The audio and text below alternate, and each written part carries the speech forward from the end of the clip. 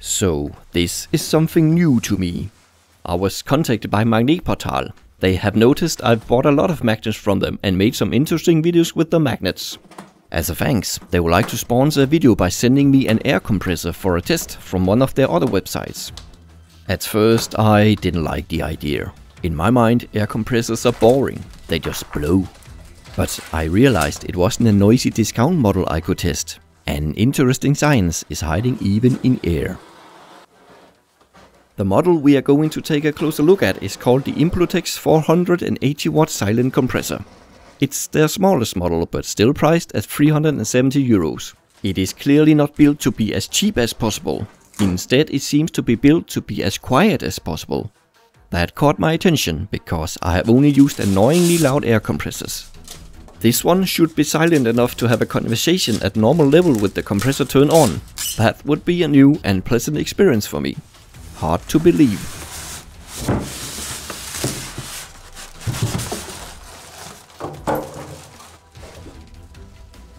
Here we have it, a nice compact design with a small 9-liter tank. This one is not big enough to inflate an airship with helium, but it's suitable for the common household needs, like inflating a tire or football and dusting things with a blast of air. Implotex does have much larger but still quite quiet models if you need something of more industrial capacity. The compressor is almost ready to be used out of the box. Only assembly needed is to fit this air filter, and yes, it does come with this roll of thread seal tape. Being curious, I had to open this air filter to see what's inside. If you use the compressor in a dirty and dusty environment, you may need to clean or even replace this air filter once in a while. After wrapping the tape 2 times around the thread, I installed the filter on the intake. This will not be under high pressure, so you only need to tighten it by hand. That was easy. Let's fire it up for the first time. Will it make less noise than my standard compressor? Here we go. I may have focused too much on setting up the camera and forgot a smaller detail. Or maybe I'm just an idiot. Take 2. Wow. That actually is silent. 1 bar. 2 bar. Okay, that is silent. I'm impressed. It may sound loud sitting right in front of the camera, but you could easily hear me, couldn't you? Let me try to compare it with the noise of the standard compressor using a sound level meter and uncompressed sound recordings. First, I measured the standard compressor. At 1 meter's distance, it hit around 87 decibel. Then I turned up the microphone until the sound was just about to clip. I used this exact setting on the microphone for recording both compressors, making the sound level in the 2 recordings comparable. After recording the standard model, I switched it out with the Implotex. No reaction on the 90 decibel scale, none on the 80 decibel scale, a little on the 70 decibel. At the same distance, it only measured 64 decibel. That's a huge difference. Let's listen to the Implotex recording first. Here you can see the waveform of the recording in the program WavePad. The 2 spikes are the switch for turning the compressor on and an air vent at the end when it reaches 8 bar. So believe it or not, the on-off switch is the loudest part on this compressor. Let's listen to it for a few seconds.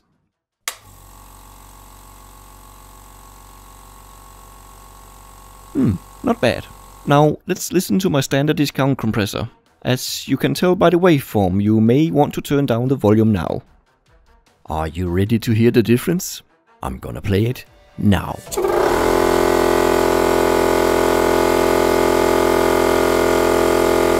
You may not have heard the whole difference. Computers, especially laptops, can be set up to turn up low-level sounds to make them audible for you.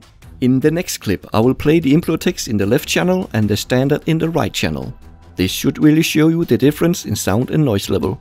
Here it comes.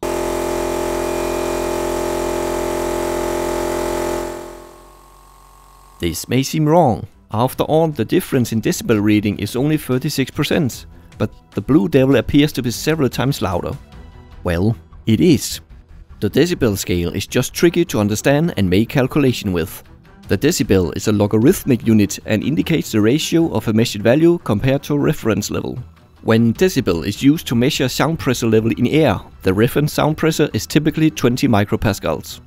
This is chosen because it's considered the lowest sound pressure level a human can hear, if at the right frequency and you're young and your fresh ears are not worn out by loud sounds. 20 micropascals is a really low pressure. For comparison, we can also hear a sound pressure of 20 pascals, but it starts getting unpleasant, maybe even painful at this level. This is a difference of 1 to a million. Such a scale is not practical, especially when you realize the two readings from the compressors are down here. This is where the decibel comes in handy, because it is logarithmic to base 10, which fits much better to the way our hearing works. The conversion gives us a range from 0 to 120 decibels, which is easier to handle than 0.00002 to 20 pascals. It's also a better visualization of how we hear changes in sound pressure levels. In general, we humans experience an increase of 10 decibels as twice as loud. So the increase of 23 decibels between the two compressors isn't just 36% louder, it's actually around 5 times as loud to us. To be fair, the discount compressor delivers more than double as much air, but still, 5 times as loud is a lot. Let me show you another test, the vibration test. Here we have the Implotex standing on the table alongside 3 glasses filled with water. When I turn on the compressor, it's hardly visible in the glasses.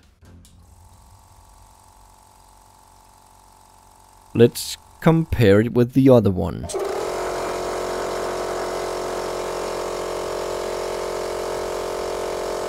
Oh dear, that's worse than a T-Rex approaching.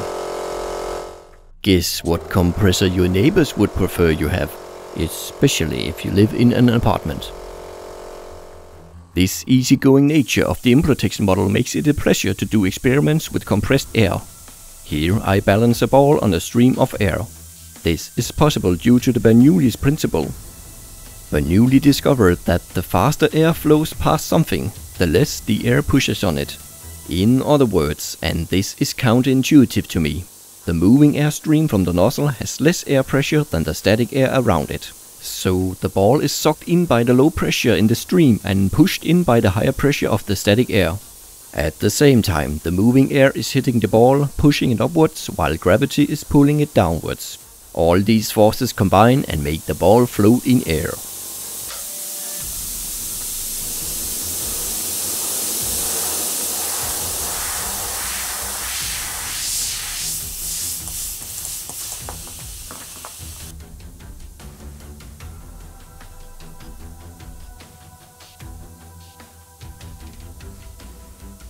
Clearly, the balance point isn't the same for all sizes. Back to the review.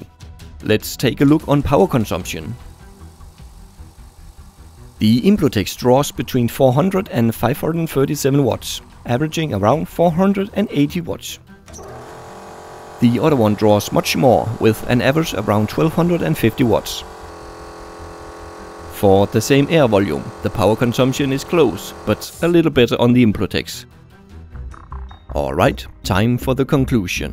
I really like how quiet this compressor is. 64 decibel at 1 meter in a small closed room with reflections is a great result. Outside or in a normal working distance from the compressor, the stated 48 to 55 decibels should be realistic. So, all in all, if you will pay for the luxury of a silent compressor and have no need for high capacity, I can highly recommend this one.